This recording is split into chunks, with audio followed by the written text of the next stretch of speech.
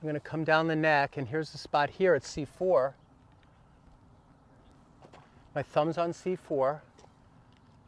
I'm using the nose as a guide, trying to get my feet out of the way. Again, light pressure. I'm letting Denver do some of the releasing too, giving her a little hugging cradle.